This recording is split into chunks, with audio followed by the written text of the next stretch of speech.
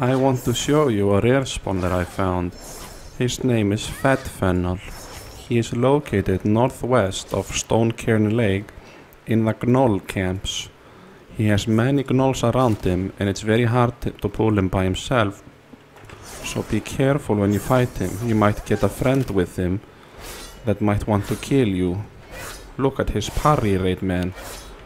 He parried all of my eviscerates. He will drop pants or any magical item from, like a rare spawn does. Wow. So if you need to find Fedfennel, you can find him northwest of Stonecairn Lake in the gnoll camps. So make your way there right now if you want to find Fedfennel, the most beautiful gnoll of all time. He can parry many attacks and you will never hit him again.